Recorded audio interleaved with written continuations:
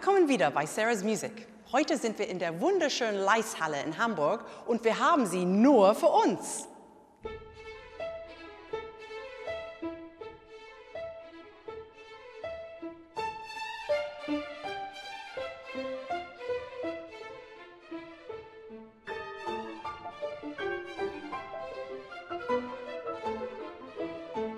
Mein heutiger Gast ist der junge russische Pianist Daniil Trifonov. Daniil ist schon ein Superstar in unserer klassischen Musikwelt und obwohl ich alle seine Einspielungen kenne, heute ist das erste Mal, dass ich ihn live erleben werde und ich freue mich riesig drauf. Daniil Trifonov begann mit 5 Jahren Klavier zu spielen. Mit 8 Jahren trat er das erste Mal mit eigenen Kompositionen auf.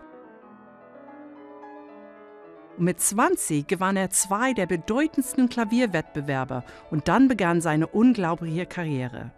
Seitdem ist er überall in der Welt aufgetreten, mit seinem Soloprogramm oder Konzerten.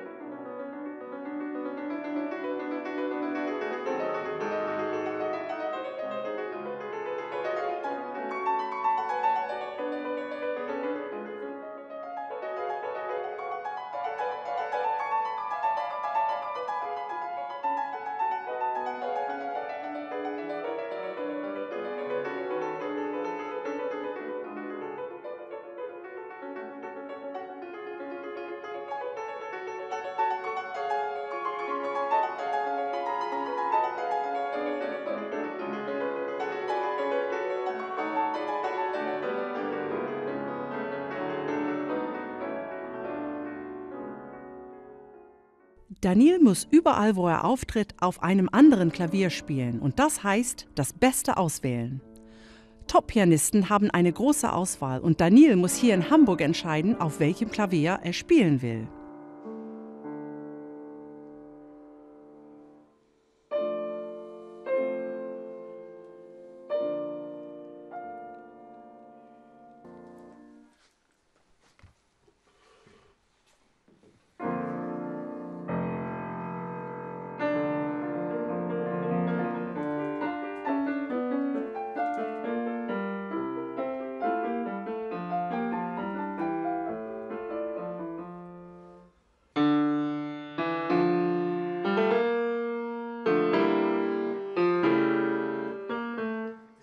Somehow to close the... Yeah, there's too much reverb.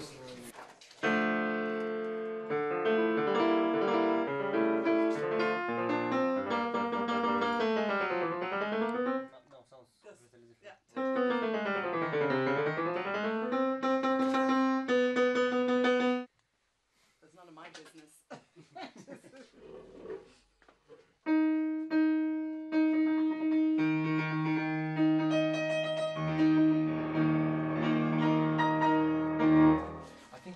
This piano has a bit more of a program balance of not balance, cohesiveness of registers. I think that's important for Rachmaninoff. Zur gleichen Zeit ist der legendäre Menahem Pressler auch am Klavier auswählen. Die beiden trennen 60 Jahre Altersunterschied, aber sie sind gute Freunde und freuten sich über das überraschende Wiedersehen.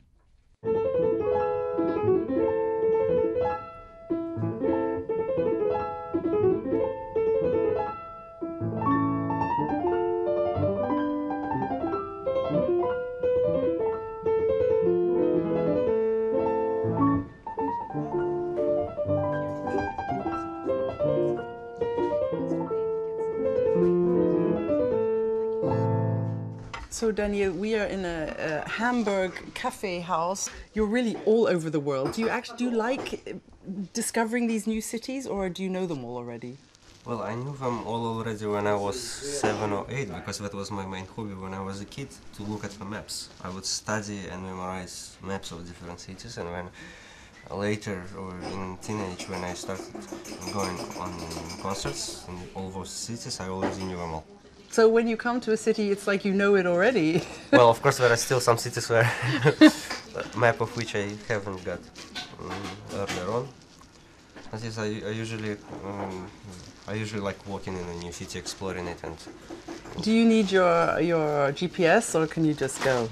Well, usually I look at the map before I leave the hotel, and then I just go. Amazing. That's fantastic. That's good for difficult piano pieces as well, to have this ability to look and then go. For Liszt, it's good. Do you have a piano in your hotel room, or do you always have to practice in the hall? No, I usually practice in the hall. Is it a lonely life being a soloist? I'm a horn player. I mean, I'm always with an orchestra, and we're together all the time, which is sometimes too much. But you're alone all the time.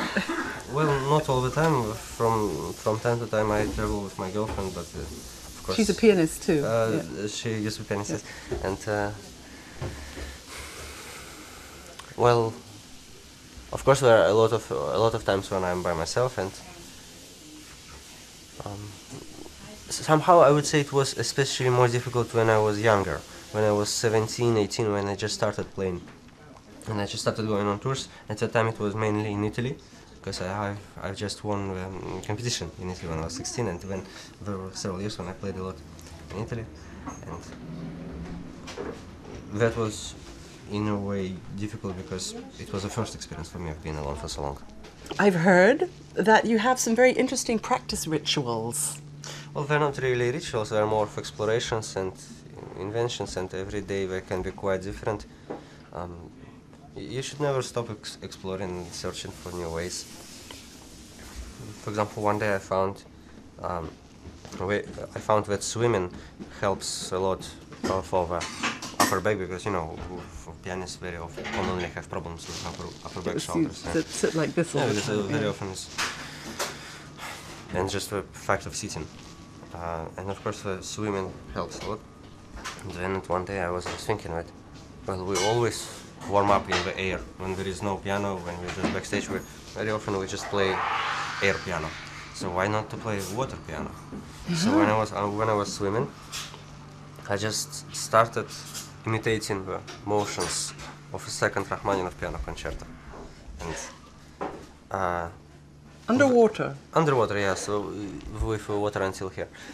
And so then I just ended up playing completely the piece in the water. People, of course, looked. They must have thought everyone's doing their laps and you're. Yeah.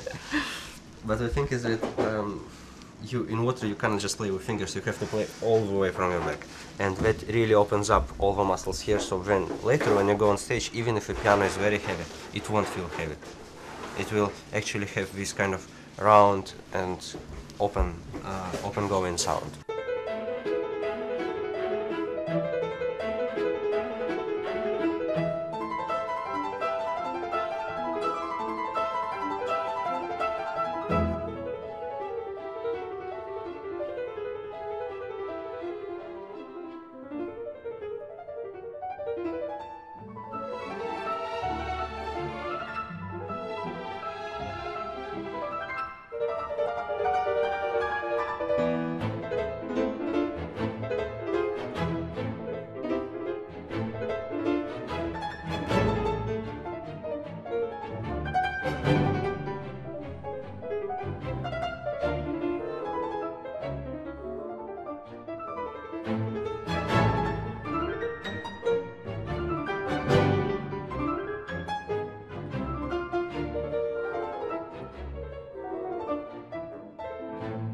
I think it's great that you're thinking about the different way of getting sounds, and it's going to be a real help to the next generation of pianists.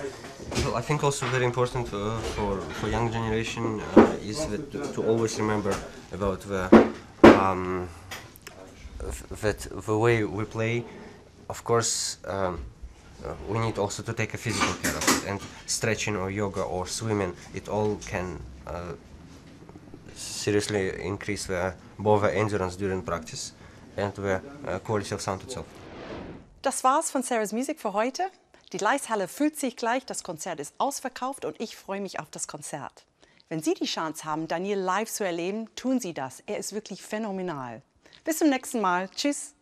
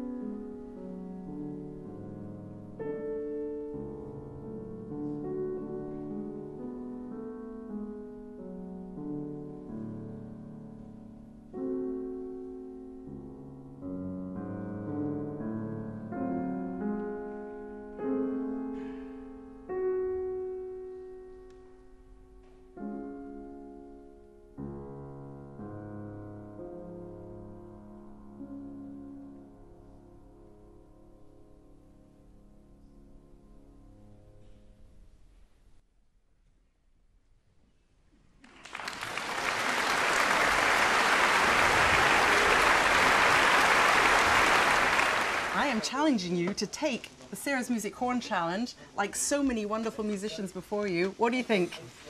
Sure. Okay, so you put your, that's right. Whichever. Or opposite? No. It's going very well. So, like this, you put your hand in here in the bell. Here. Yeah, in the bell. Yeah, and then you put your finger, and you just literally go. Ready? Oh, and he gives it back to me really quickly. That was pretty good. Молодец.